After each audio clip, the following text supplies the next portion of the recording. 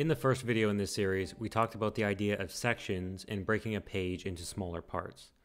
In this second video, we will take a closer look at the order of those sections and why order is important. And in the next and final video, we will be laying out some actual content into those sections with some tips along the way. So now that you have your content into visually distinct sections, and that the sections all have helpful headings, the next important part to understand is the order of them. The order of these sections is important for creating a smooth experience or journey for the user. You may even call this a customer journey. A general rule to creating an effective page is that it funnels the user in some sort of way, usually into some sort of call to action. You should always start with some sort of title section at the top, then your page's content, and then some sort of call to action. Titles being ordered first is notable because titles are the most top-level idea about a specific page. The order of these sections is most important on pages like the home page, service pages, or basically any page where you're trying to educate the user about your offering and sell it to them on a very first encounter level. Let's look at an example of the ordering on highwave.es. This is their homepage. They start off by a hero section explaining what they do in one sentence. And then they get a bit more specific about what they do. And then they have a section for their services. And then after the services, they have featured products. Then they have this section about what it's like working with them, a bit more about their services, and then finally a call to action. What works about this homepage is that it's ordered into a funnel. It doesn't start with a testimonial about why their services are so good before explaining what their services are to begin with, or doesn't tell you what their projects are before even telling you who they are. Instead, it has the content into a logical order, which in an ordered way tells you what you need to know about them before finally ending in a call to action. This ordering of sections is really important to do on the homepage, but it also importantly applies to other pages where there's a lot of content. This sounds obvious, but websites do make these mistakes. Take a look at greenbridge.co.uk. Let me read this content for you. We'll take it from here. Find out what to expect from start to finish with your claim. They have a terrible hero section. It doesn't even explain what they do. You're just left to guess.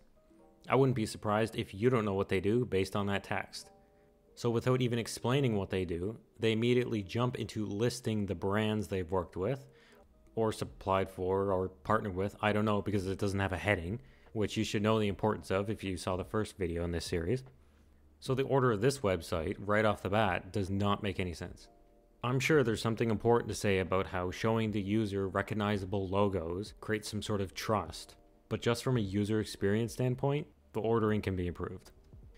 If you're interested, they fix phones and laptops by you shipping it to them. I guess this picture is worth 1,000 words, and the substitution of a good user experience. Let's look at my website again, but instead of looking at the section colors, we can look at the order. First, I do what I recommend on my homepage video, which is I explain who I am, what I do, and how I can help the user right away. Then below it, I talk about myself more and who I am. Then I talk about my services, highlighting the web design part. Then I go more into detail about my service. Then the client work I've done. And then reviews from those clients. Then I try to have some credibility markers showing that I post videos on YouTube in case they didn't come from my YouTube channel, which lastly funnels into conversion, which is this contact form. It mimics one of those infographics you'd see in marketing class, where it starts off with awareness, then consideration, and then purchase. And this is for good reason. A customer journey attempts to outline the most efficient path for a potential customer to do business with you. Now, I like to think of that as the logical, user experience-focused approach to ordering websites. Ordering rows best for user experience should be done on top-level pages where you don't expect the user to know anything. Most likely, if you expect the user to be in a first encounter with your website.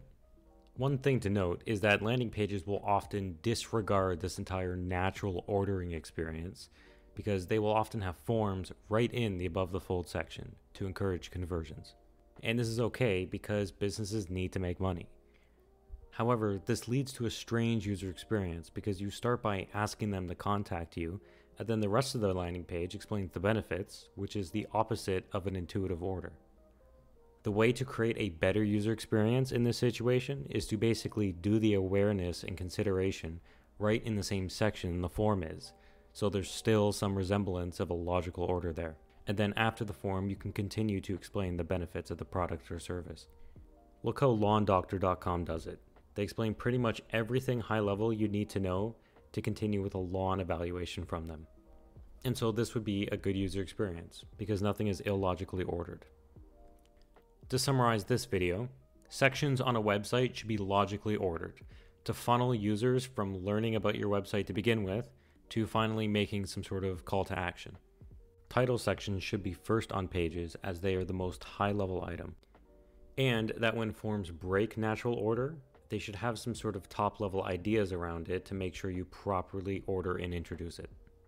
This is the end of part 2. Check the description for part 3. I'm putting all this content out there for free, so now for me to pay the bills.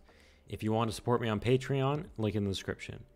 If you want to get your website critiqued by me, link in the description. If you want to be a better web designer or developer, subscribe for more videos.